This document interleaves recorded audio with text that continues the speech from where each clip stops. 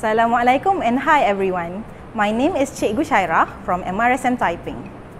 This is a video of an experiment to calculate the energy value in 3 different food samples.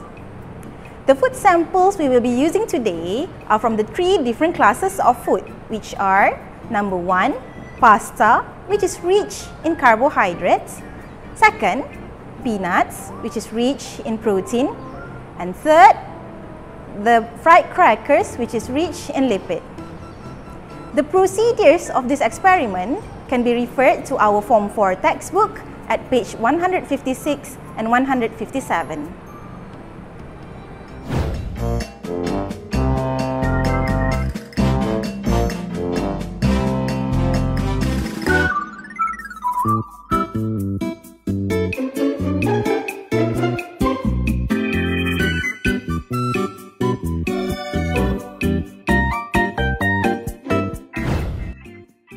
Next is the procedure for this experiment.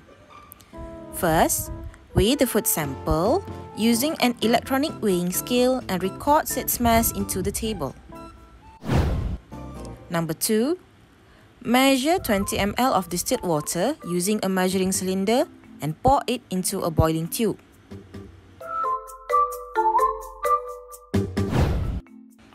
Number 3, clamp the boiling tube to the retort stand and put in the thermometer. 4. Fix the position of the thermometer using cotton wool.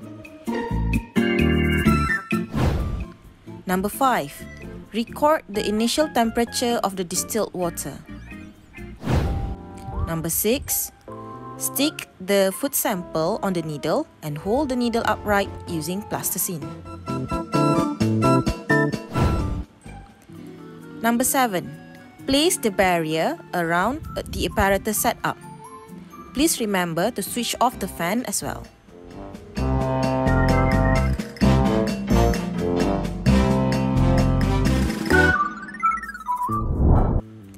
Number 8. Light the food sample using a Bunsen burner and place it below the boiling tube.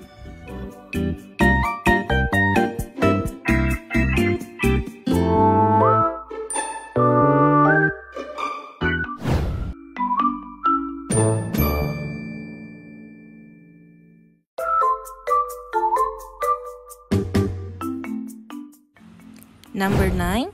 Stir the water in the boiling tube slowly and record its highest temperature after the food sample has completely burned. Repeat steps 1 to 9 using the other food samples.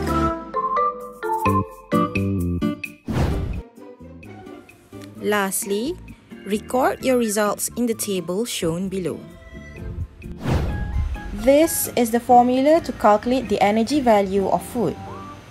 So the energy value of pasta equals to 20 gram of water times 4.2 joule per gram per Celsius times 13 degrees Celsius divided by 1.25 gram times 1000.